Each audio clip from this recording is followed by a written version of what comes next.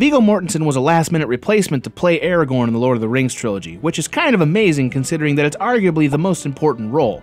The reluctant king who risked life and limb to save, just everything. Almost everything.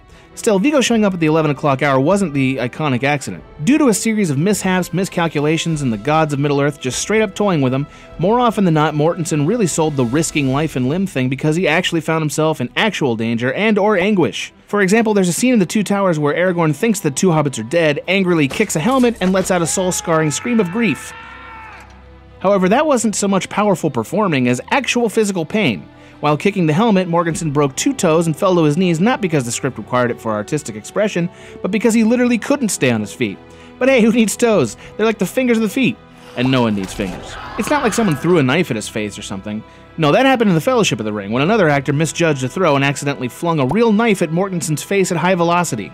According to the DVD commentary, Mortensen managed to swing his sword and block the knife, creating another unintentional badass moment for his character. Finally, while filming the scene in The Two Towers where an unconscious Aragorn is floating down the river, Viggo got caught in an undertow and nearly drowned due to the weight of his armor, barely escaping with his life.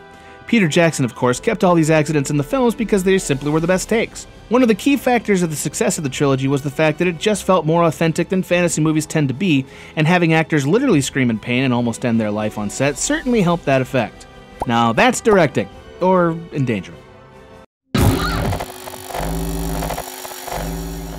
Hey, thanks for watching that video. If you want to subscribe, please hit the big C in the middle. If you want to watch another video, please click one of the links on the right.